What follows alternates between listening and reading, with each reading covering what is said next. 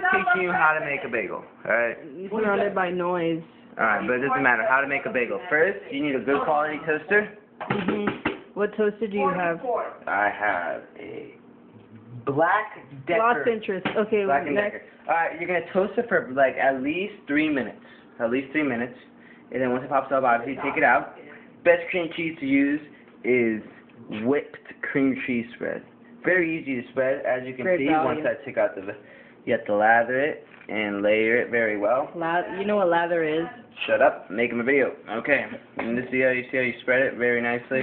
Got it. Yep, you want a nice thick layer so you really taste the cheese when you bite into the bagel. And there you go, it's about done. That's what you're gonna do. Then you're gonna do this. You're gonna place it on top of there. Okay. And you always do this. You always do this. To get all the excess cream cheese. Mom, you Then you don't bite get it. burritos?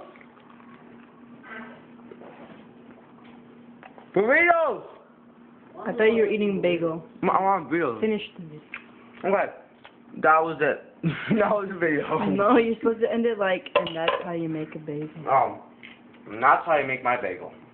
So if ever ask you how to make me a bagel, I don't know.